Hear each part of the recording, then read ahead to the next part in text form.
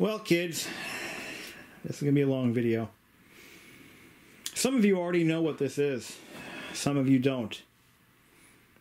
So I'll start off by saying we're not going to drone on about specs and facts and factoids and part numbers. And no, we're not going to do that. I'm going to talk about the device as an object and how I ended up acquiring this little beast. This thing weighs a ton. All the king's horses and all the king's men threw out their backs trying to lift it onto a desk.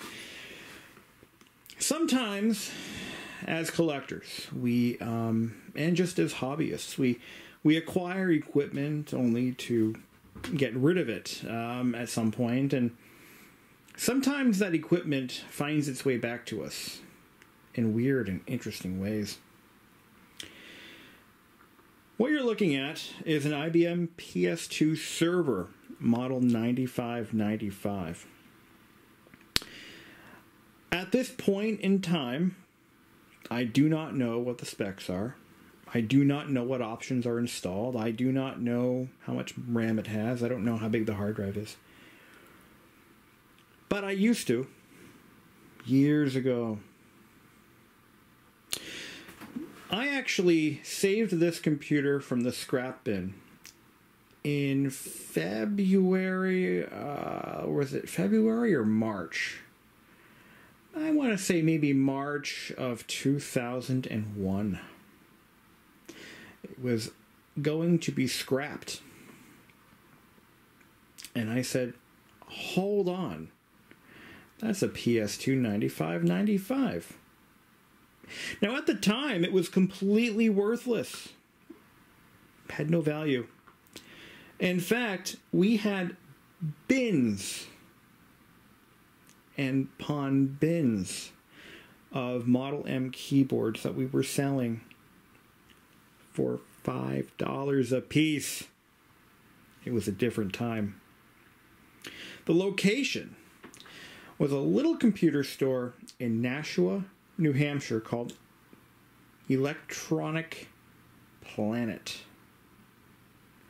Electronic Planet was a special place for me. It was actually my very first legitimate computer job.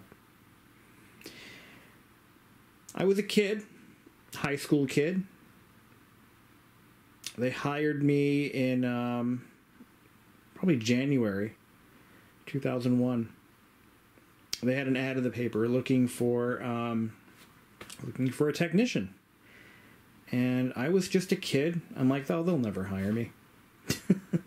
So I showed up and I interviewed for the job. And I was, what was I, in 10th grade, I think? I think it was in 10th grade. And the guy hired me on the spot. Couldn't believe it. And I asked him, why did you hire me? And he says, you're the only one who had a clue. He'd interviewed dozens of people, some of them with A+ certifications. But I, the high school kid, who was only able to work weekends, got the job. Because I could tell the difference between a Win modem and a hardware modem. I could tell the difference between a Creative Labs Sound Blaster 16 and just some random Chinese PCI sound card that they had on the shelf. I answered all the questions that he wanted answered, and I answered them correctly, and I was also cheap. I think that was why they really hired me. So, it was a fun job for me, because I got to play with all the equipment I could get my hands on. Electronic Planet was one of those companies, they worked with liquidators. They would buy pallet loads of electronic equipment, test equipment. I should actually kind of go back a little bit.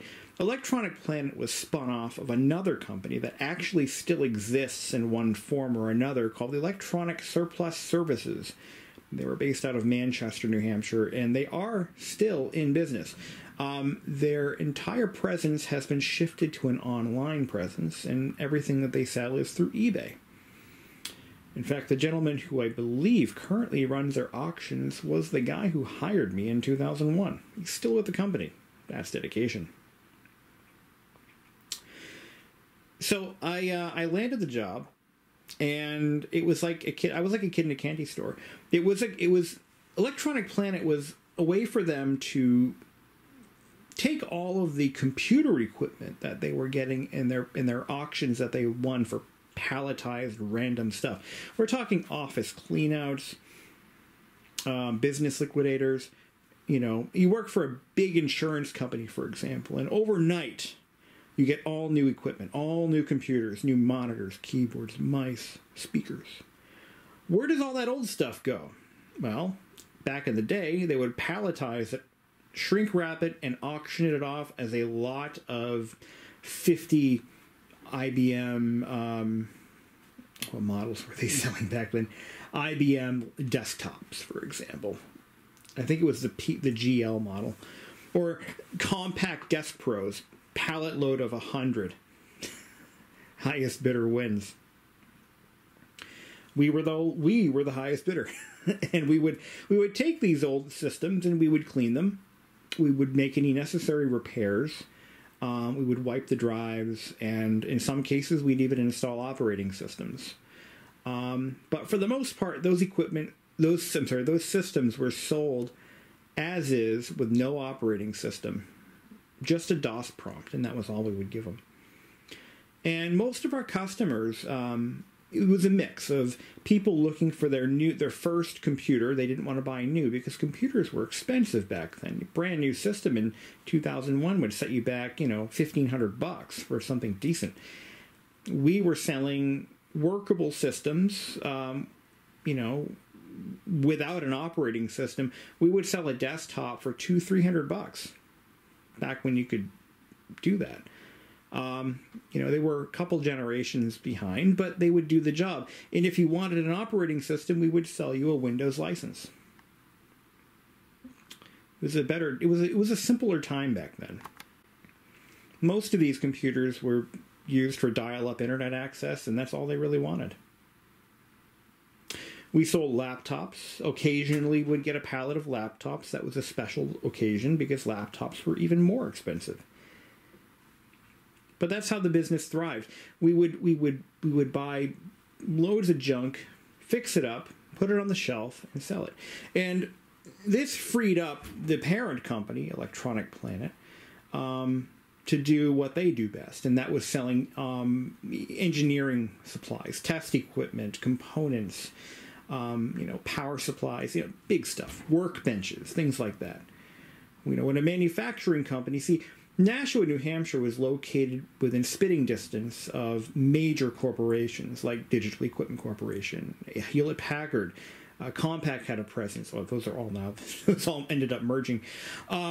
But a lot of big manufacturers like Teledyne, or Teradyne,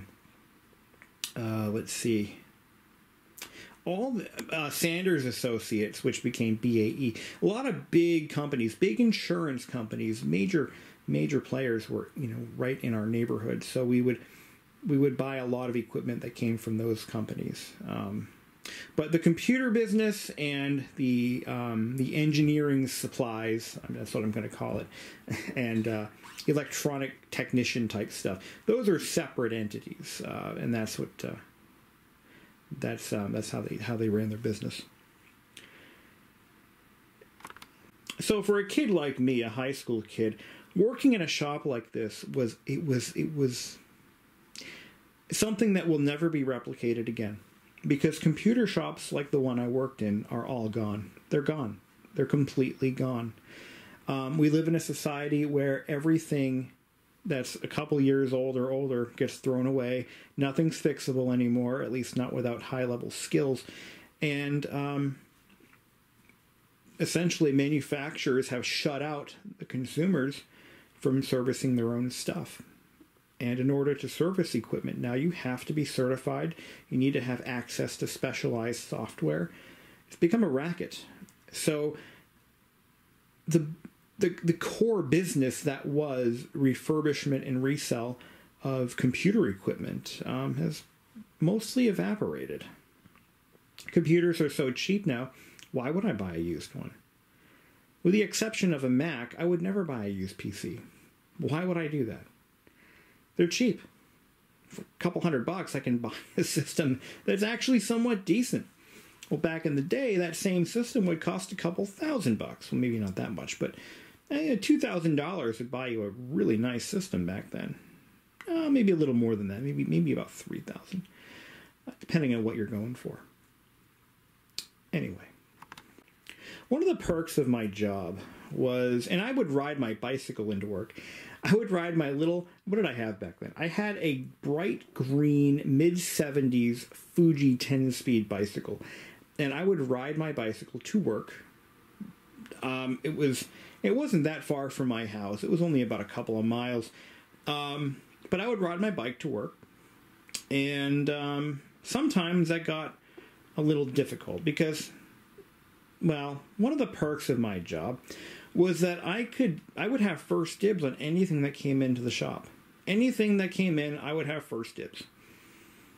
And I came in one day, and this thing was sitting in the stockroom in the back. And I said, "Hey, Brian," that's the guy I worked for. I said, "What are you doing with this 9595?" And he said, "Well, we're scrapping it.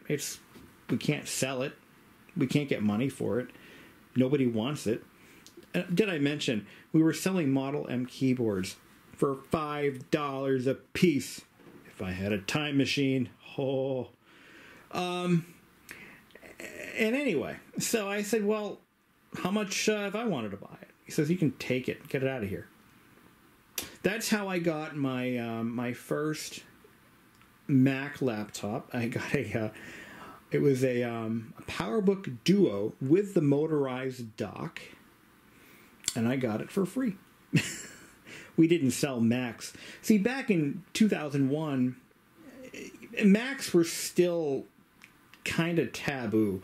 Nobody really wanted them. It's like they were coated with a layer of mercury.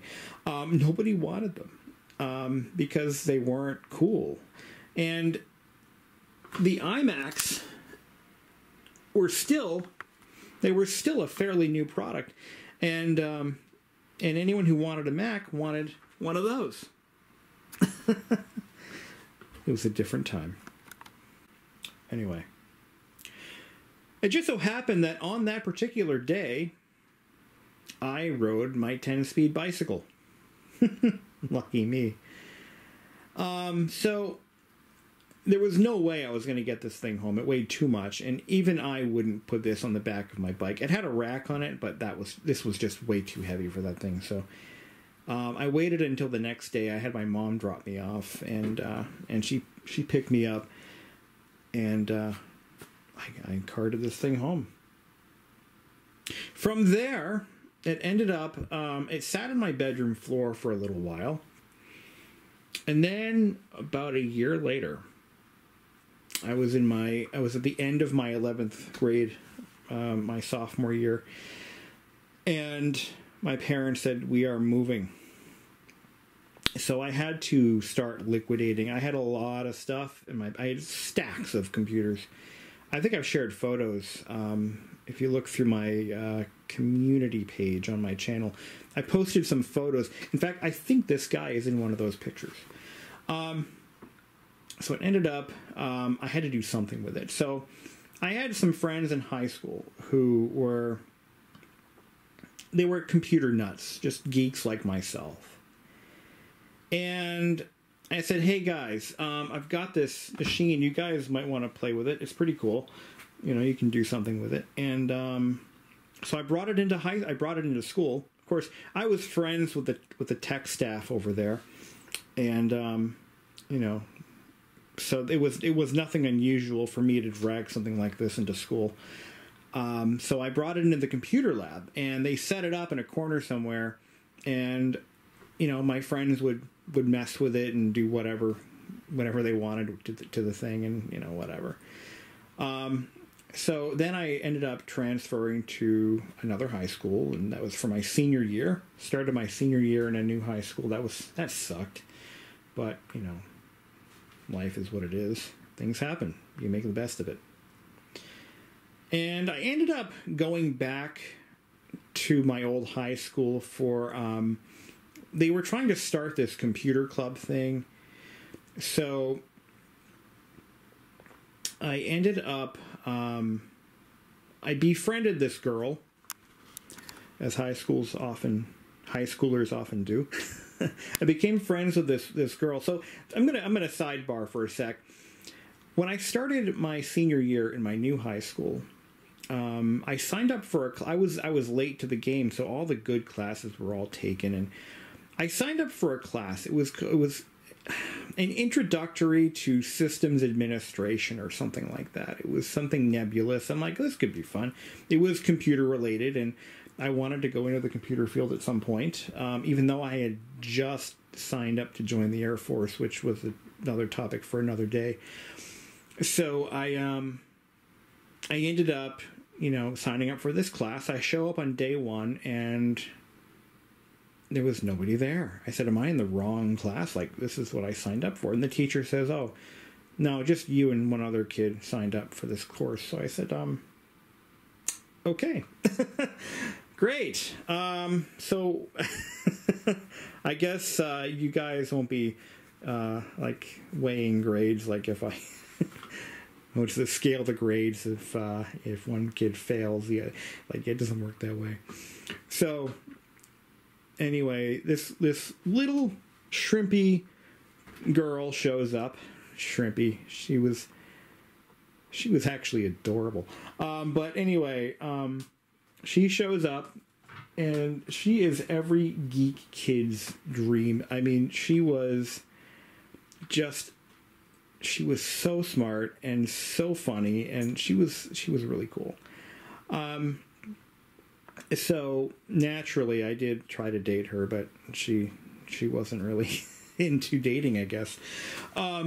But because she was single the entire time. That I knew her. But anyway, so she joins the class a little bit later after I did, and we got to talking, and we got along really well. So I asked her, I said, hey, some of my old friends at my old high school were going to start up a little club, and you want to come check it out? And she says, oh, sure. So we took my car to the high school. After we finished out the day, we drove over to my old high school, and I introduced her to some of my friends, and that thing was still sitting there. It was still sitting up on one of the cabinets in the computer lab.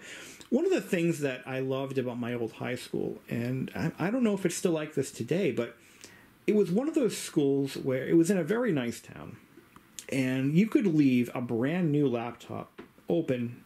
Back when laptops were thousands of dollars, you could leave it on a table in the computer lab and no one would touch it.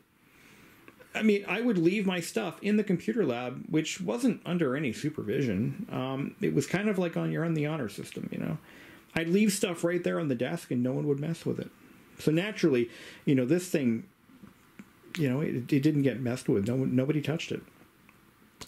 Except for my friends, they would occasionally power it up and mess with it a little bit. Well, anyway, that was it. That was the last time I saw this computer. 2000, would have been September, October, probably, I would say December of 2002 was the last time I saw this machine. And here it is. How did that happen? Well, things didn't work out with the super nerdy computer girl. She graduated as a valedictorian, and then she ended up on Broadway. She was an actress. I don't know where her career has taken her, but I hope she's doing well. I know she got married, and but yeah, she was an actress. That's what she wanted to do, and she ended up in plays, and I do know she performed on Broadway at one point. So hope she's doing okay. But anyway, we haven't seen each other since graduation. But nevertheless, let's talk about the computer, which is probably why you're all here.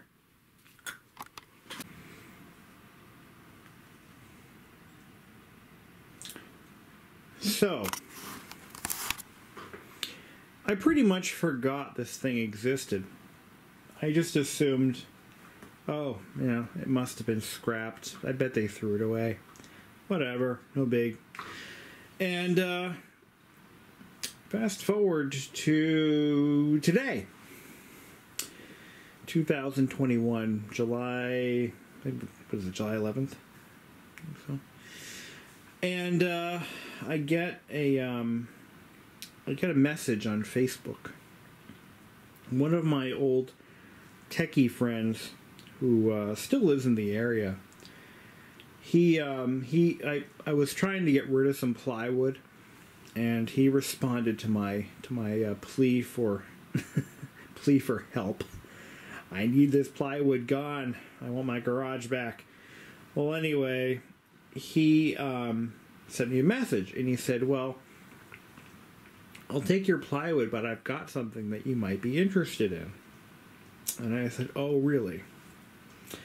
Well, come on down. So we did. And he pulls out of his car this monstrosity of a PC. And he said, you can have it back. And I said, my jaw dropped once I picked it up off the driveway, because I immediately knew what this was as soon as he pulled it out of his car. And I said, well, holy crap. You've kept it all these years. Yup. Unfreaking believable. 20 years ago. Thunderclap. 20 years ago, I saved this computer from the scrap bin. 20 years later, I'm saving it again. The only difference is now, it's actually worth something. How much, I don't know, but because of the rarity of these machines, and so many of them were scrapped, because they're not a desktop PC, which is what most collectors seem to be after these days, but there are always going to be collectors for rarities and oddities. And that is the story of one computer that just showed up today to my house. Let's take a look inside. Now, I asked my friend if he said it still worked. He didn't. Well, the last time he powered it up, he didn't say when it was. It was a long time ago, probably a decade or more. And this thing has got some pretty cool stuff. If I can remember how to take it apart. Oh, wow, it's got one of those. So let's take a look around back. What do we got for bits and baubles here? We've got, looks like a, what is that? That is for, I believe, a terminal? No, that's, I know what that is. I can't think of the name of it, what this connector's for. It's for an adapter. Could be used for any type of network connection. This may be, I think this is standard Ethernet. Maybe not. We'll take a look at what the card is. It's got SCSI. Remember, this is a 90s server. Made, copyright 1994, so made in 95, I believe. It's got 25-pin serial. No, 2 parallel ports. 2 serial ports, mouse, keyboard. But that's not all.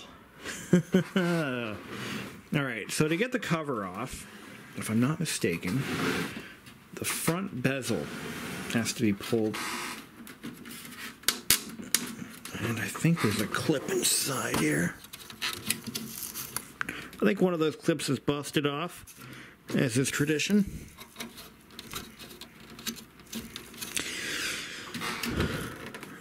Let's see. Yeah, one of the clips is indeed broken off, but it could actually be inside there. Now, I believe there's a latch here you have to undo. There could be more than one. Let's see. Yeah, this, I believe, swings open.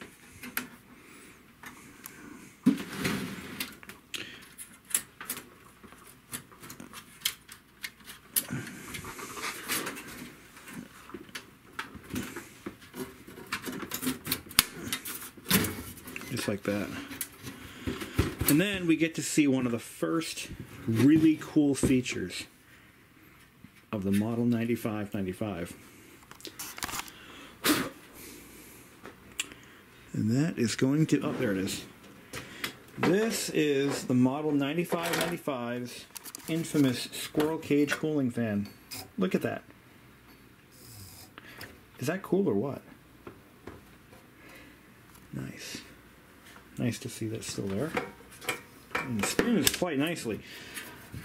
Alright, let's put that aside.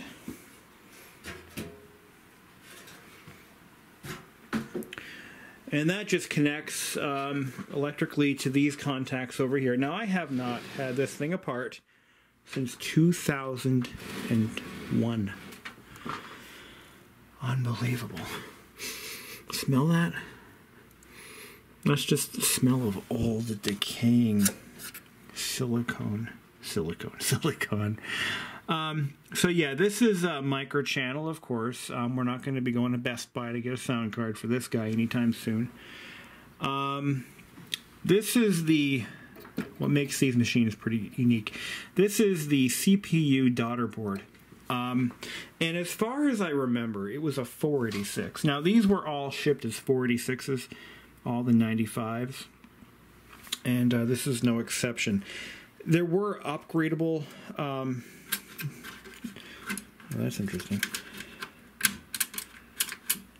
Interesting what that does. Some of these were upgraded to Pentium class machines. But for the most part, this was the end of the line for the PS2 name entirely. I just saw a production date on this guy. It was 1994. It's barely legible. And it was on the inside of... where did I see it? I think it was right here. April 5th, 1994. Okay. So this one's fitted with a SCSI CD-ROM, and you can tell it's a factory drive because it has a blue eject button. So this is pretty much as it left the factory.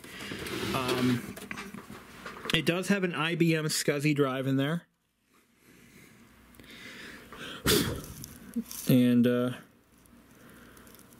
let's see if I can read it. I think it was a gigabyte, which at the time was enormous. Now, getting drives out of this thing, I believe this whole front face has to come off. Like I said, it's been a long time since I've messed with this machine. 12.3 of 93 on that cable. There's our CPU card, FRU. You can actually look that up, and it'll tell you what it is. 32G, I can't even, it's barely legible. I think it's a 3, or is that a 5? Hard to say. Now there's another really interesting feature. Look at this massive power supply. This thing is 400 watts. 400 watts. Now, I believe that that's continuous. Like this thing, it just doesn't peak at 400 and say, "Ew, stop it." No, this thing can put some power out. It's also part of the system's cooling system. So you've got an intake, which I think that squirrel cage is an intake, and this is your exhaust. This thing was designed for a lifetime of function. These were used in the backbone of American industry for you could get 20 years out of one of these guys. Yeah, at least, without any real problems. They were built to run, and that's all they were built to do. Power supply comes out fairly easily. Now, I don't think I have to unplug these. I've had this apart once, and I believe all you do to get to the memory slots, you just unscrew this guy, and you pull it out like that. And there's your memory. Look at that! Look at that connector, set up at an angle. Now that is American ingenuity. Oh, there's how you get to the hard drive bay. But if you look, you can only slide the rail forward. Okay, so that's not it. There's still room for expansion. But there's your CPU card right there. Again, these can be upgraded. Let's take that out. Actually, let's not. I'm going to just drop my camera down inside. We'll see what's on there. What is that? 82496-66. So the CPU's over there. That, I don't know what that is. Interesting. But it is a socketed chip. But this one is probably your processor. This one, I was going to say a coprocessor, but I don't think so. What do we got here? That kind of looks like a G3 chip, but it's not. What I'm looking for is a clock battery. Now, the PS2 line was known for their clock battery issues. And I think it's mounted, if there was one. Multimedia link. We'll get to this in a minute. That is really cool, what it does. But I'm not seeing a battery. I think I might have removed it, actually. Many, many years ago. Where was the battery on these? So we've got this, it looks like a chassis intrusion switch here. Right there. Here, let's pop it out. Yeah, it's been leaking too. Let's take this out. Oh boy. Ah. Dun dun dun. See it? Yeah, even these coin cells can leak. It can happen. The 2032. Let's do something about that. Now we got lucky there because there really wasn't any damage. Just a little bit of crystallization from the leaked chemicals, but I don't see any corrosion. Cleaned up nicely with a little deoxit spray. Here's a brand new battery. Just pop that guy right in there. Now this model didn't have the special batteries like the I think it was like a 6 volt or something like that. I had a Model 80, and yeah, it had one of those magical batteries that you can't get anywhere. So this is built a little better. We're gonna clean this thing out at some point. I just want to, before I fire it up, I want to check it over. That receiver down there, that guy right there, that thing blew up unexpectedly when we tried to do a power test, if you will. And we don't want to do that again. I don't want to repeat that failure. There are caps on this board that could be failure points, but I'm just looking at giving it a once-over. Now, this machine was built with higher quality components than what you would find on, say, your grandma's Dell Inspiron desktop. This thing has, or Dimension, Dell Dimension desktop. This thing has better quality components from the get-go. These were built with the highest quality standards that you could get.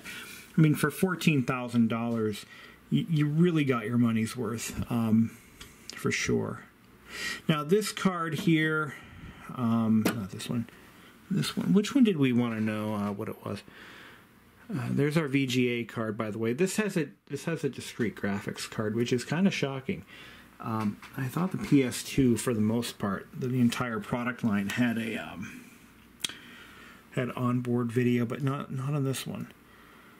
You can, by the way, you can get sound cards for these. I actually had one. I had one for my Model 80, and I ended up getting rid of the machine. The Model 80 that I had, I forget what happened to it, but I think it had died. Like, it was just, you know what it was? No, it didn't die. I was trying to get rid of it, and nobody wanted it. I just could not get rid of that machine. So I ended up getting, I scrapped it, and it was mint. It was really criminal what I had to do because I just couldn't find a taker for it. Nobody wanted to pay for shipping, and nobody wanted to pay money for it, period.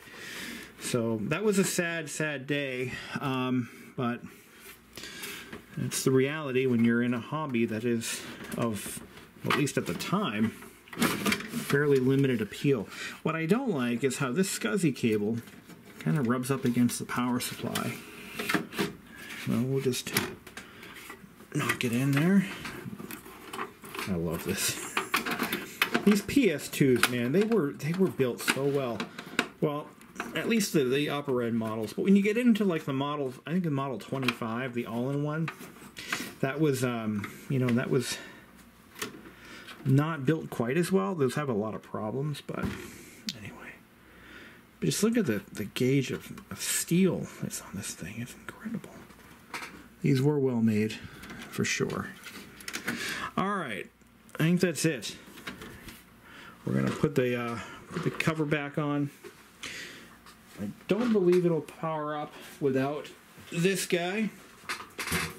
Take one more look at this. Now the foam on these, this is a problem. This foam, it's actually still intact. We're gonna leave it alone. So we're good there. But the foam that they used on these chassis is it's known to disintegrate and make a sticky, gooey mess all over everything inside.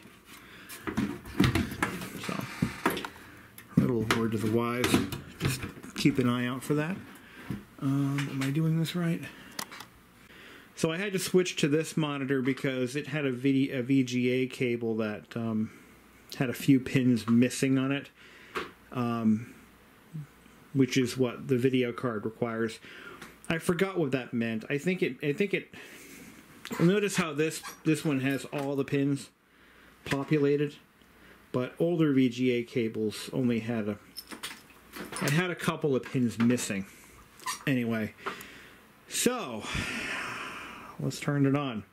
Now, one of the things that made this system unique is the guarded power switch. Now, this one still has the door intact. Let's turn this thing on. Let's see if it turns on. Oh, man. I don't know when it was last powered up. Could be decades, but here we go.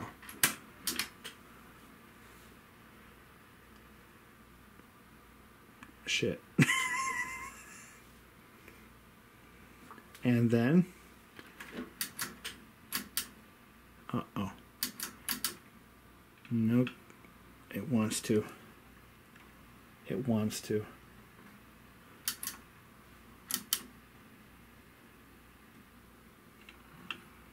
It wants to go. The power supply is probably bad.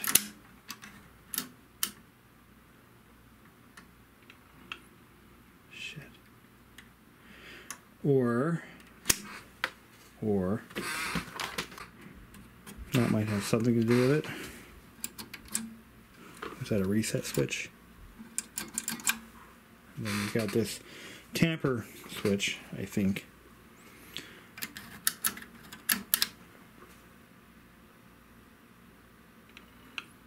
No. No! Now, I've seen issues where PS2 floppy drives, which, by the way, are bus powered, they can cause some problems with powering up. We'll unplug that and then we'll give it a try. No, ma'am.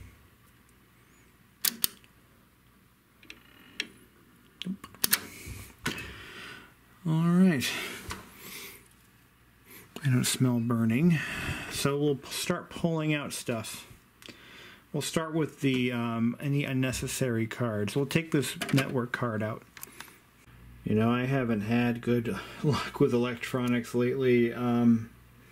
You know, sometimes it's just, you know, age takes its toll, really. Especially on components like capacitors. And I think that's what we got going on here. It's pretty straightforward. We'd have to start, I would say, with a power supply recap, especially the big ones.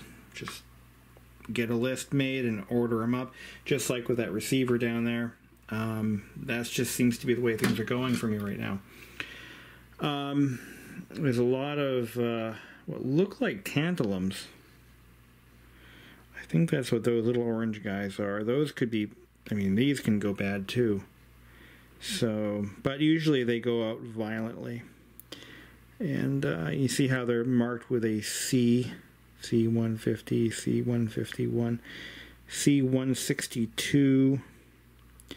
Yeah, they're marked pretty clearly. That means they're capacitors. And I do believe those are surface mount tantalums. So, you know, those go bad quite frequently, and I think that's what we have. We have, I'll do this right. We have a bunch of bad caps in this machine. Probably just one, it could be just one bad one. But if you're going to go for the gold, just start replacing them all. We'll do the whole power supply. I'm not doing it right now. I'm not even going to do it this year. I'm going to put this thing under my bench and forget about it for a while. And then I was just hoping that I just did me some fancy book reading, and I found this website. Check that out. And there it has some instructions on how to test the power supply. It turns out this model of power supply has a built-in diagnostic system, and it's super easy to use. Just unplug everything from it, pull it from the system board, like so. And then we're going to plug in a power cord. Right over here, and we're going to press there's a self-test button. You'll notice the light kind of flickers when I plug it in. At least there's some kind of a draw. We're going to find ourselves a ballpoint pen, which I just had one out. There it is. I saw this little button. I wasn't sure what it was for. Now I know. Uh-oh. Yeah, that narrows it down. That'll save you a little bit of hassle. This, when depressed, what it's going to do is it's going to confirm the functionality of the power supply internally by isolating it from everything else. So, what we know now is that this power supply is the problem. We know that for a fact. Not even a question now. We don't need to replace the power supply, we just need to repair it. So, it's going to go, once again, on my list of things I gotta fix, that receiver being probably priority numero uno. And actually, this is going to be more fun. And surprisingly, probably worth a little bit more than that old receiver, but that's besides the point. I'm going to probably save these two projects for the winter when things are cold and frosty and, you know, I got all the time in the world to do whatever I want. Let's just see what these are selling for, just for giggles. Oh my. Oh my. Wow, even $3.99, even that much. That's just insane. $3.99. It was sold. What? So somebody paid $500, untested, cosmetic wear. You've got to be shitting me. Oh, but it gets better. What the hell? $3,000 for parts or repair. Now I have to wonder, is this a shilled item? Did somebody, well, free shipping, did somebody bid on their own dead PS2? A dead one sold for but it has some pretty cool options. It's missing the bezel here, but it's got a, it looks like an aftermarket hard drive, and it's got the optional 5 1/4 floppy and 2 3.5. Unfreaking believable. Error code 96. I forgot what that meant. You've got to be shitting me. Nobody, come on. Who would pay that? Who would, even a diehard collector, who would pay that? Come on, you got to be joshing me here. $255. okay, that seems more reasonable, plus $150 shipping, parts, or repair. But at least it turns on. No freaking way. No freaking... I mean, it is one of the most valuable models. I knew that, but $3,000 for a dead unit? You've got to be kidding me. To think I threw one of these in the trash because nobody wanted it. You know, vintage computer collecting is all about timing. Like the iMac. I know those are going to go up in value if they're in good condition. I know they will. So I paid a little bit more than I wanted to. I paid $100 for this one. But it is an iconic machine. It's going to go up in value. But some of these systems are a gamble. I mean, who would have thought, even that white box Pentium 166 over there, who would have thought that at any point in time that would ever be worth anything? I mean, seriously, those systems, those beige boxes, just the cases alone are selling for more than $100 without a power supply. You throw a complete vintage system in there and you've got something. The iMac G5, utterly worthless. Totally worthless. Probably will be for some time. The LC2s that I was hawking into the dumpsters right around the time I scored that sweet little PS2 over there, those are actually worth something. A couple $100. Now, the one that really shocked me, though, the Apple II GS's, a complete functioning unit like that, with the drives and the software all ready to go, full package meal deal, it seems to be hit or miss, but sometimes they're going for about $800, depending on where it is and who's looking. You can get some good money for them, and people will pay it. Hell, I paid $200 for this 486 Tandy, which I haven't turned on in a long time, but hey, it's here, it's mine. And it needed a lot of work. Does it even run? Let's find out. I don't think I've turned it on in quite some time. Let's see if it boots up. 24 megs of RAM. But we're going to save the IBM's getting salvaged. We're not going to let it die. I have to save it. I'm going to start with a recap on the power supply, and then we're going to go from there. I'm sure the number of people who would pay $900 or more for a PS2, that number of people is dwindling as time goes on. So it's like Elvis memorabilia. I don't think anybody wants that shit anymore. My grandfather, God bless him, he thought that when, before when he was ready to retire, he was going to sell all of his Elvis shit.